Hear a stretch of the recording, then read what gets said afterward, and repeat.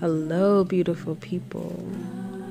So in this video we're just going to go over a simple Yoni steam or vaginal steam using herbs from the garden. Now I did choose these herbs specifically and they just so happen to also be in the yard, so there was thought put into that. But you can also purchase herbs, whether they be dried or fresh. I am showing you what I was working with, and I am grateful enough to be able to walk outside and harvest these herbs to use for today's Yoni steam. So the first herb we're collecting is oregano. I'm sure you have some of that around the house. Yoni steaming is an art that is very sacred and very ancient. Women have used Yoni steaming throughout history as a way to heal the womb, as a way to keep up with vaginal maintenance, as a way to include self-care and ritual in some ways. There's some cultures that before a woman would get married, this would be a part of what would happen before she was presented to her husband. There's some cultures where this was just normal upkeep for the women, or for the queen, or for whoever the women were that they deemed important or significant. So Yoni steaming throughout history has been a normal thing, and as you can see in modern day media, it's slowly coming back. Women are finding their ways back to taking care of their wombs. So the last herb you saw was Damiana, and now we have basil. Hey basil, how you doing? How you doing?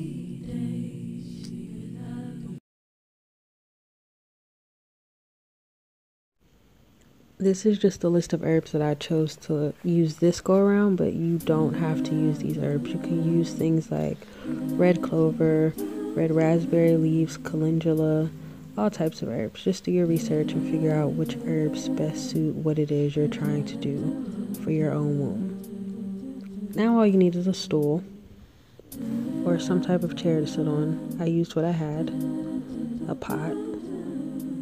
This stool actually came with my apartment, so it really was just something I had, and I bought this pot at the store. But you want to make sure that your pot is placed just slightly under the stool, so that way some of the pot is hidden from the top. Like if you look at it from the top view. You see how I'm putting my hand here? Yeah, you get the picture. And you want to do that to make sure that the pot is sitting directly under your yoni. The next item you need is a long skirt, a flowy long skirt, preferably, a blanket, and a nice space that you feel comfortable in. So normally my skirt would be longer than this, but the skirt I usually use was getting washed. So if you're going to use a stool like I did, then you want to make sure that you're sitting on the edge of the stool. And you want to really pull up your butt cheeks. Like, I know that sounds kind of vulgar or crazy, but for real, you want to get on your butt cheeks, and you want to make sure that Your yoni is hanging off of the stool over the pot.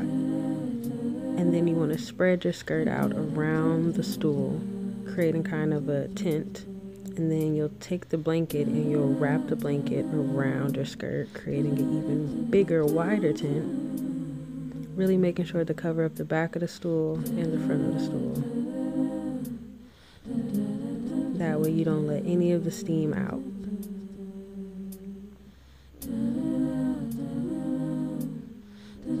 I usually tuck the top of my blanket into the top of my skirt too, just so I can feel a little more secure. Don't have to worry about it falling.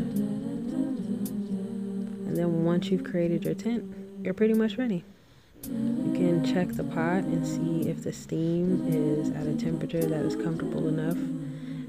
I usually just slowly take the top of the pot off just to get myself comfortable to the humidity and the heat.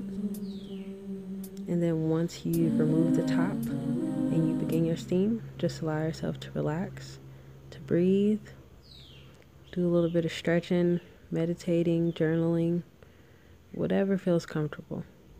Remember, this is a ritual. This is a form of self-care. So make sure that you allow yourself to be present and to focus on whatever may be coming up for you. And to also allow yourself to release anything surrounding your womb health or thoughts about your womb or femininity that no longer serve you.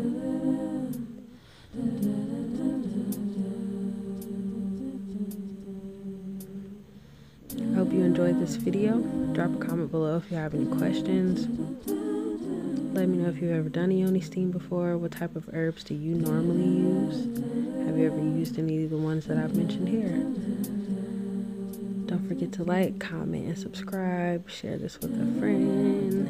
And yeah, it's your girl, the Alchemist, signing out.